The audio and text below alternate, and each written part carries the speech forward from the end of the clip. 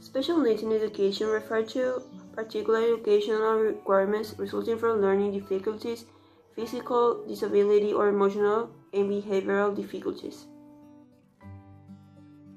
Physical and medical challenges are medical conditions or diseases that require ongoing medical care. For example, the sensory challenges that are usually a loss either in hearing or in vision, or more rarely could be in both. And there is also motor disabilities, which are physical impairments that can impede movement, coordination, or sensation.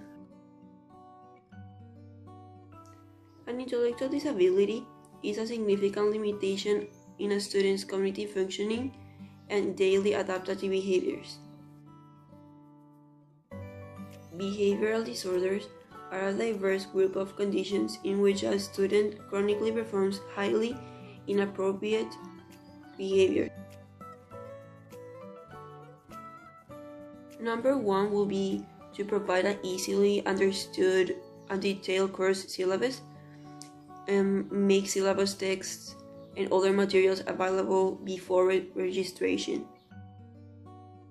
If materials are online, consider colors, fonts, and formats that are easily viewed by students with low vision or a form of color blindness. On the first day of class, you can distribute a brief getting to know you questionnaire that ends with the question, "Is there anything you would like me to know about you?"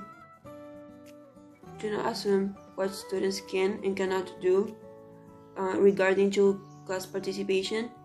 Think of multiple ways students may be able to participate without feeling excluded.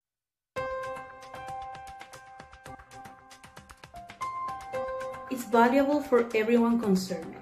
The students with disabilities themselves tend to experience a richer educational environment, both socially and academically.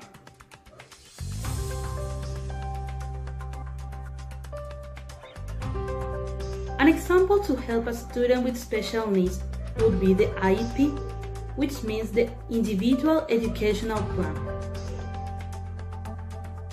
It is an annual plan for each student with a disability. The plan is created by a team of individuals who know the student's strengths and needs. The IEP describes a student's current social and academic strengths. It also specifies educational goals or objectives for the coming year, leads special services to be provided, and describes how progress toward the goals will be assessed at the end of the year.